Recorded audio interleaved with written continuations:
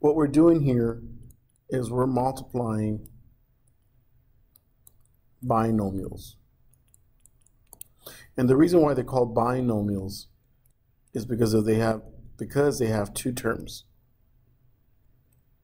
in each expression.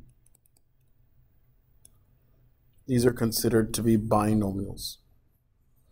So I'm going to rewrite it here on the side. We have 6x minus 5, and that's our first binomial.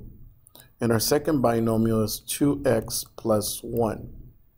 The first term is 6x, so we're going to multiply 6x times 2x. So 6 times 2 gives us 12, and we have x times x, which gives us x squared. So that's the first term.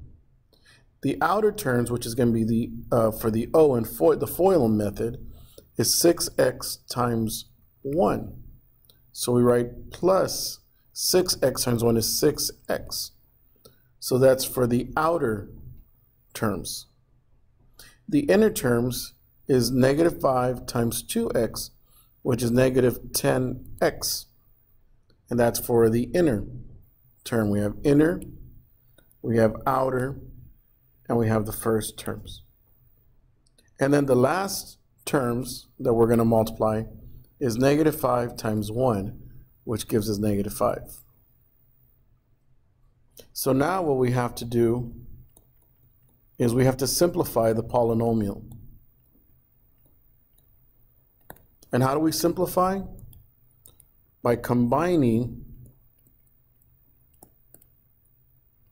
the like terms.